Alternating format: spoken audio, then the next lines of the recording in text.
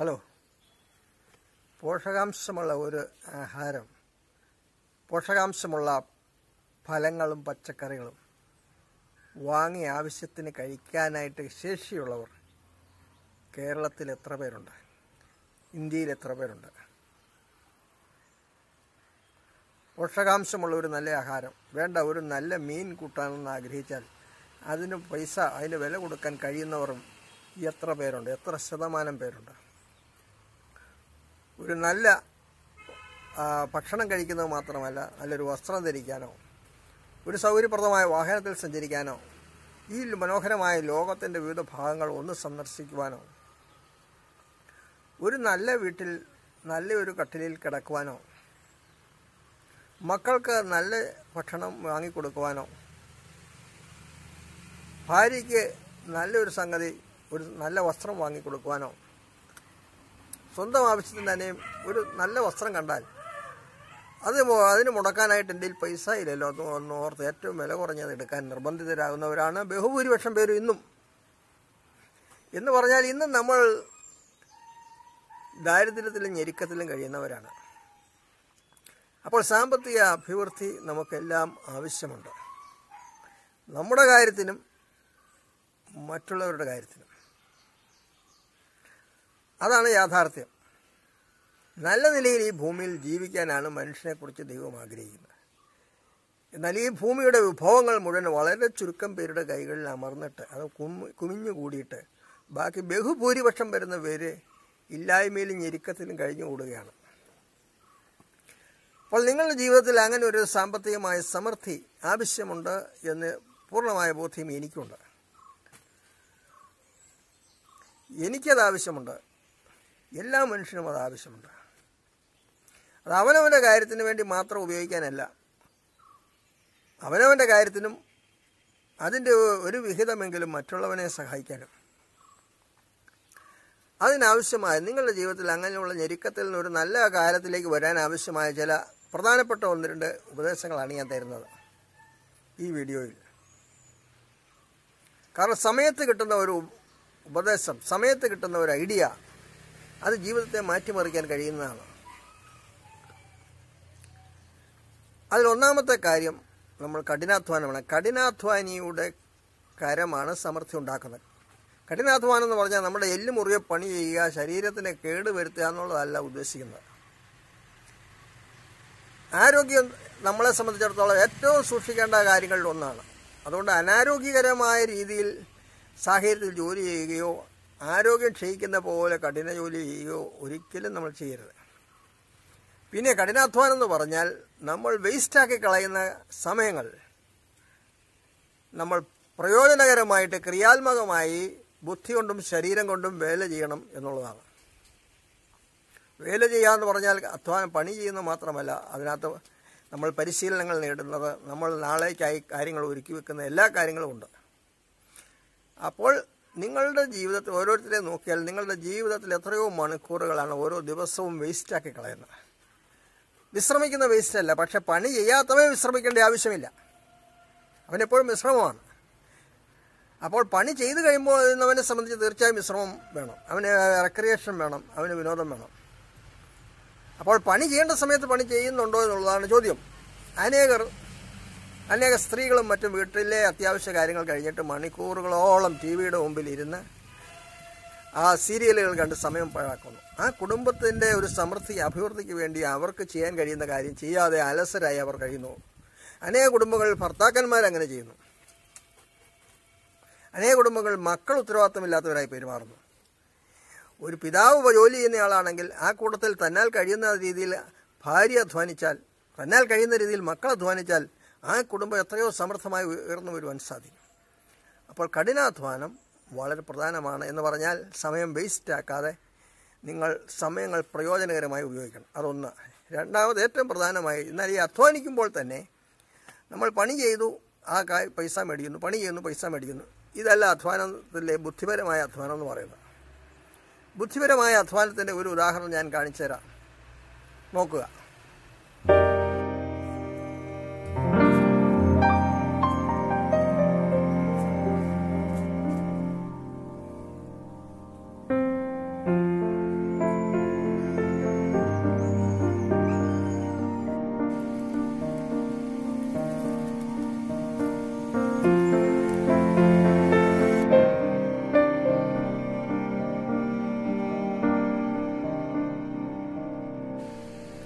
ഇപ്പോൾ നിങ്ങൾ കണ്ടത് ഞാൻ പോയി ആ വിത്ത് വാങ്ങി വന്ന് കുഴിച്ചിട്ട് അതിൽ നിന്ന് ഫലം കായ്ച്ച സപ്പോട്ട, പാഷൻ ഫ്രൂട്ട് മുതലായവയാണ്. എൻ്റെ പറമ്പിൽ ഇതുപോലെ പല ഫലവൃക്ഷങ്ങളും ഞാൻ വർഷങ്ങൾക്ക് മുമ്പേ കുഴിച്ചിട്ടിട്ടുണ്ട്. ഇപ്പോഴും കുഴിച്ചുകൊണ്ടേയിരിക്കുന്നു. കാരണം വിത്ത് വിതയ്ക്കുക എന്ന് പറയുന്നതിൻ്റെ പ്രാധാന്യം എനിക്ക് മനസ്സിലായിട്ടുണ്ട്. നമ്മൾ വിത്ത് വിതച്ചാൽ ഒരാളൊരു ദിവസം പോയി പണി ചെയ്തു, അതിൻ്റെ കൂലി മേടിച്ച് പോന്നു, അതോടെ അത് തീർന്നു. അത് ഇന്ന് പണിതതിൻ്റെ ഒരു ഫലം നാളെ കിട്ടുകയില്ല. എന്നാൽ വിത്ത് വിതയ്ക്കേണ്ട ഒരു പ്രത്യേകത എന്താണെന്ന് വെച്ചാൽ, ആ വിത്ത് കുഴിച്ചിട്ട് കഴിഞ്ഞാൽ പിന്നെ നമ്മൾ ഉറങ്ങിയാലും നമ്മൾ ഇരിക്കുമ്പോഴും മറ്റു കാര്യം ചെയ്യുമ്പോൾ ഈ വിത്ത് അതിൻ്റെ പണി ചെയ്തുകൊണ്ടിരിക്കും. വിത്ത് വളരും, ഫലം കായ്ക്കും, ആ ഫലം നമുക്ക് ലഭിച്ചുകൊണ്ടേയിരിക്കും. ഒരു മാവ് കുഴിച്ചിട്ട് കഴിഞ്ഞാൽ നമ്മൾക്ക് വർഷാവർഷങ്ങളിൽ അതിൽ നിന്ന് ഒരു നിശ്ചിത ഫലങ്ങളെങ്കിലും നമുക്ക് തന്നുകൊണ്ടേയിരിക്കും. അപ്പോൾ നമ്മൾ ചെയ്ത പണി ആകെ കുറച്ച് സമയത്തേക്കാണ്. പക്ഷേ ജീവിതം മുഴുവൻ അതിൽ നിന്ന് ഫലം നമുക്ക് കിട്ടുന്നു. ഇതാണ് വിത്ത് വിതയുടെ പ്രയോജനം. നമ്മൾ ചെയ്യുന്ന പണി ബുദ്ധിപരമായ പണിയായിരിക്കണം. വിത്ത് സമൃദ്ധമായ നാളേക്കായി ലഭിക്കുന്ന വിത്തുകളായിരിക്കണം നമ്മൾ വിതയ്ക്കുന്നത്. അത് അക്ഷരികമായി വിത്ത് കുഴിച്ചിടുന്ന കാര്യമുണ്ട്, അല്ലാതെയും മറ്റ് പല മാനങ്ങളുണ്ട് അതിന്. അപ്പോൾ നിങ്ങൾ പറയും, എനിക്ക് ആ സ്ഥലമില്ല വിത്ത് കുഴിച്ചിടാൻ. നിങ്ങൾക്കറിയാമോ, ഞാൻ പരിചയപ്പെട്ട ഒരു ചെറുപ്പക്കാരൻ, കോട്ടയത്ത് വെച്ച് ഞാൻ ഒരു വ്യവസായം തുടങ്ങാനായിട്ട് വന്ന ഒരു ചെറുപ്പക്കാരനാണ്.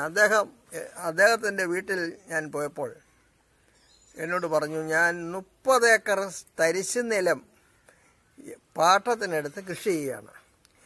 ആ തരിശ് നിലം വെറുതെ കിടന്നതായതുകൊണ്ട്, വർഷങ്ങളായി വെറുതെ കിടക്കുന്നതായതുകൊണ്ട് പലതിനും പാട്ടം പോലും വേണ്ട. ആ 30 ഏക്കറിൽ അദ്ദേഹം അന്ന് കൃഷി ചെയ്ത് ലാഭം കൊയ്യുന്നുണ്ടായിരുന്നു.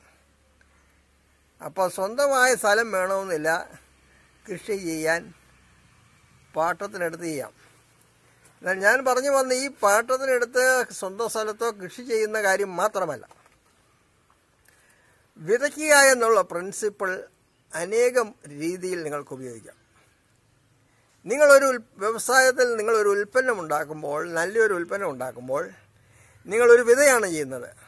അതിനുവേണ്ടി നിങ്ങൾ അധ്വാനിച്ച് പഠിച്ച് കാര്യങ്ങൾ ചെയ്ത് ഒരുക്കി ഒരു ഉൽപ്പന്നം നിങ്ങൾ ഉണ്ടാക്കി. ആ ഉൽപ്പന്നം പാക്ക് ചെയ്തു, അത് വിൽക്കാനുള്ള സംവിധാനം ഒരുക്കി. അപ്പോൾ സംഭവിക്കുന്നത് എന്താണെന്ന് വെച്ചാൽ, ഈ ഉൽപ്പന്നം ഓരോ പീസ് പോകുമ്പോഴും നിങ്ങൾക്ക് ഇങ്ങോട്ടൊരു ലാഭം വന്നുകൊണ്ടിരിക്കും. അപ്പം ജീവിതത്തിൽ ഇത് വിൽക്കുന്ന കാലത്തോളം തിരികെ ഒരു ആദായം വരുവാനായിട്ടുള്ള ഒരു വിത്താണ് നിങ്ങൾ വിതയ്ക്കുന്നത്. ഇതുപോലെ നാളെ നമുക്കൊരു പാസീവ് ഇൻകം കിട്ടാനായിട്ട്, നാളെ നമ്മൾ ഉറങ്ങുമ്പോഴും നമ്മൾ മറ്റു കാര്യങ്ങളിൽ ഏർപ്പെടുമ്പോഴും നമുക്ക് വരുമാനം ചെറുതായിരിക്കാം വലുതായിരിക്കാം, നമുക്ക് വരുമാനം തരുന്ന കാര്യങ്ങൾ നമ്മൾ ഇന്ന് ചെയ്തിടുക എന്നുള്ളതാണ്. അത് അനേക കാര്യങ്ങളുണ്ട്. അനേക കാര്യങ്ങൾ നമുക്കങ്ങനെ ചെയ്യാൻ കഴിയും. നിങ്ങളുടെ ബുദ്ധി ഉപയോഗിക്കുക. എന്ത് നിങ്ങൾക്ക് ചെയ്യാൻ കഴിയും? ഇന്ന് ഞാൻ എന്ത് വിത്ത് വിതയ്ക്കാൻ കഴിയും? ഭൗതികമായ സമ്പത്തിൻ്റെ കാര്യത്തിൽ മാത്രമല്ല, ഞാനിപ്പോൾ ഈ വീഡിയോകളിലൂടെ നിങ്ങളെ സഹായിക്കുന്നു.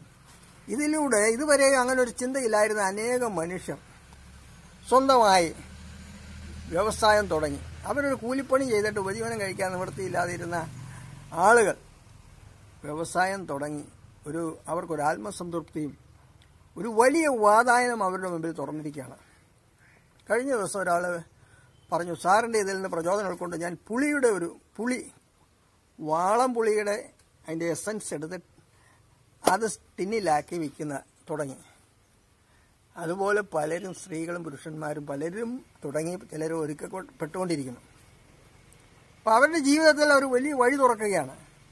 അപ്പോൾ ഈ വിത്ത് ഞാൻ നിങ്ങളുടെ ഉള്ളിലേക്ക് വിതയ്ക്കുമ്പോൾ, നിങ്ങളുടെ ജീവിതത്തിൽ ഒരു ലക്ഷ്യമുണ്ടാകാനായിട്ട് ഒരു വിത്ത് ഞാൻ വിതയ്ക്കുമ്പോൾ, ഞാൻ നിങ്ങളുടെ ജീവിതത്തിൽ ഒരു നന്മ വിതയ്ക്കുകയാണ്. ആ നന്മ ഞാൻ ചെയ്യുമ്പോൾ തീർച്ചയായിട്ടും എനിക്കും അതിൻ്റെ for every action there is an equal and opposite reaction എന്ന് പറഞ്ഞിട്ടുണ്ട്. എന്നാൽ വിത്ത് വിതയുടെ കാര്യം എന്ന് പറയുമ്പോൾ ഏതൊരു പ്രവർത്തനത്തിനും ഒരു പ്രതിപ്രവർത്തനം ഉണ്ടായിരിക്കും എന്ന് പറഞ്ഞാൽ, ചെയ്യുന്നതിനെല്ലാം ഒരു തിരിച്ചൊരു ആക്ഷൻ ഉണ്ടാവും എന്നാണ് പറഞ്ഞത്.